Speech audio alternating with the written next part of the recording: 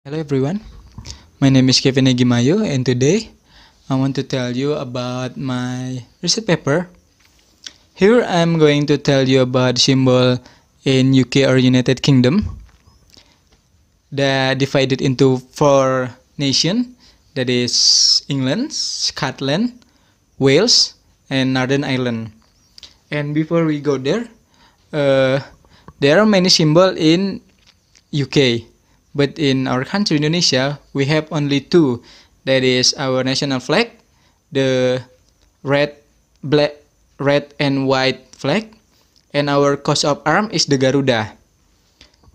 But in UK, there are many symbols to represent their country, and every country has differences. It also make the United Kingdom has many symbols and different flags to describe their own countries.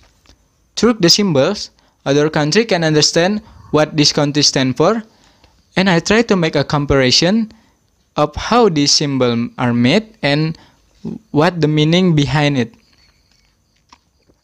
Okay, first we have England. There are three national symbols. There is St. George's Cross as their flag, and the three lion emblem, and the Tudor rose. First symbol is the three lion symbol. Trash symbol as England Royal Coat of Arms use the three golden lion on their scarlet background as powerful symbol of the English throne during the time of Crusades, and the lion as a symbol of their courage and strength. The three lion symbol is the royal arm of England to symbolize England and its monarchs. Used three identical lions on the red background and was first used by Richard I or Richard the Lionheart. England national flag is the St. George's Cross. In 1194, Richard I of England introduced the Cross of St. George, a red cross with white ground as the national flag of England, and it has represented England in various forms from as far back as the Middle Ages and the Crusades of St. George, after whom the cross is named, was the patron saint of the country during the 1200s.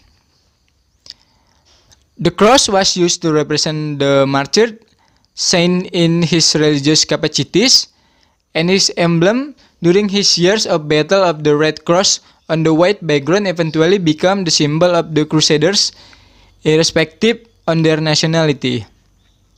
And the last is the Tudor rose emblem, and the national England floral emblem, and was a symbol of peace and unity in the period of following of England's long civil war. The Tudor rose as the national flower take its name and origin from the Tudor dynasty, two dukes of the right of the crown. The rose was created to symbolize the marriage between Henry VII, the House of Lancaster, and Elizabeth in the House of York, at the end of the War of the Rose. The second country we have Scotland, represented with St. Andrew Cross as their flag, the Thistle emblem, and the rampant lion. St. Andrew Cross as their national flag. The history of St. Andrew was first hoisted in 1512 and also known as the Saltire. The Saltire is a flag with a diagonal cross whose arm extend the corner of the flag. St. Andrew represented by a diagonal white cross on a blue field. Symbols stand for to represent St. Andrew, who is supposed to have been crucified on a cross of that form, also called a crux decussata, at Patras, Greece, and has been the Scottish national symbol. And then the national flower of Scotland is the thistle. The thistle was adopted as the emblem of Scotland during the reign of Alexander III. Legend has it that an army of King Haakon of Norway intended to conquering the Scots land on the coast of Largs. At night, to surprise the sleeping Scottish clansmen, the Scots were sleeping, didn't expect the enemy, but one of the Norsemen stepped on the thistle, so the Scots hear this as alarm and strike back the Norsemen and win the battle. The thistle, it represents bravery, courage, loyalty in the face of treachery. Rampant added when King Richard the First of England, or King Richard the Lionheart, late in the 12th century, who first introduced a heraldic device showing a rampant lion, the king of beasts, rearing up with the three of his claw paws stretched as if in battle. The lion rampant was eventually adopted as the Scottish royal coat of arms and incorporated into the Great Seal of Scotland and stand to represent emblem of majesty, strength, justice, military might, and deathless courage. Alright, the third country is Wales, and it has symbol like Saint David cross, the red dragon flag, and the daffodil. But in here we only talk about the dragon flag that was officially adopted in 1959, and the green and white background behind the dragon represent the House of Tudor. Recall when Romano-British soldiers carrying the red dragon Draco to Rome on their banners in the 4th century.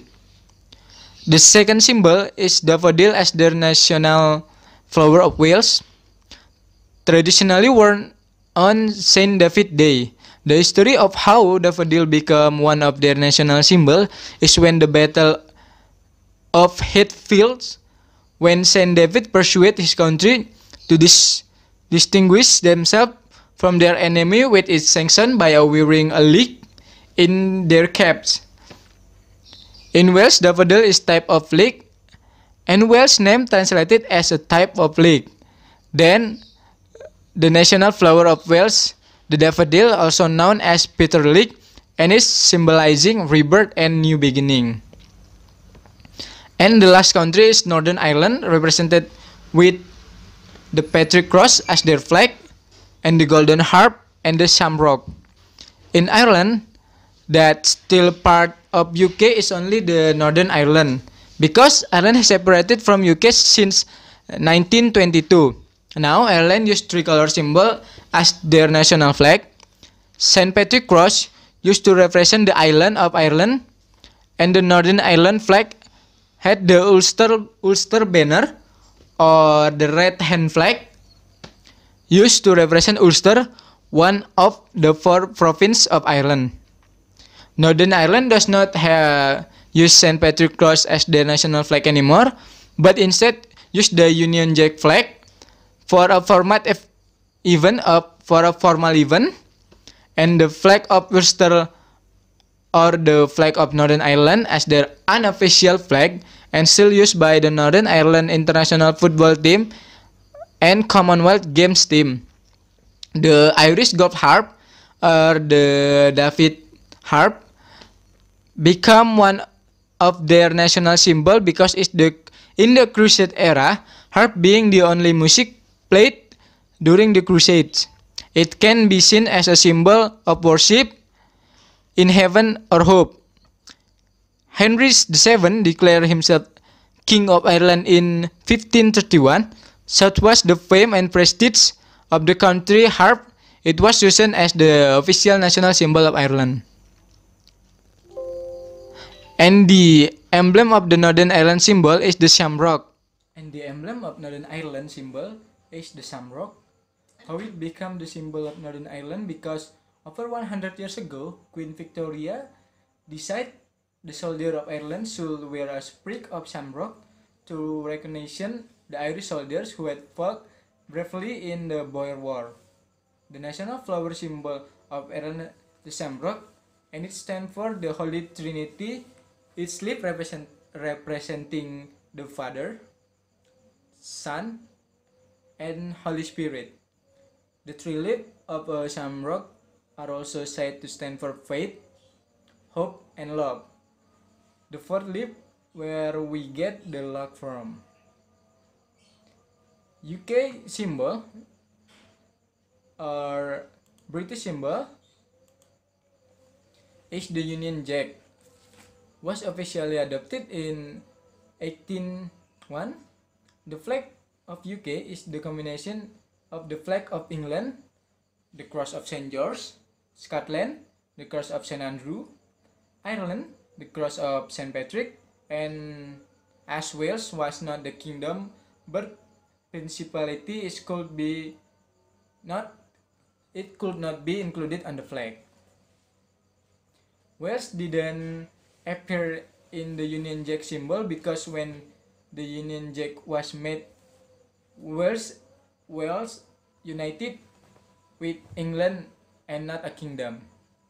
And here's a picture if Wales did include in the flag. So, UK nation flag, when first introduced in 1606, the Union Jack was known simply as the British flag or the flag of Britain, and was ordered to flown from the main masthead of all English and Scottish ship, warship, and merchant ship.